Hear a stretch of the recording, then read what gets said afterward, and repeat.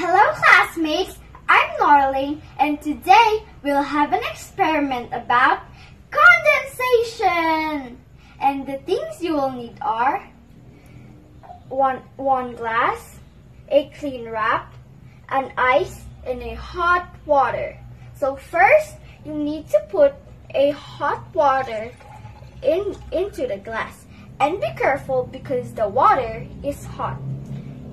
Then, you need to put some clean wrap on the top of the glass. And put some ice on the top.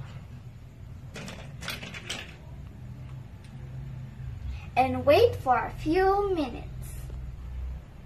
After a few minutes, you can see some water droplets in the glass. The water vapor goes up and changes into a water droplets.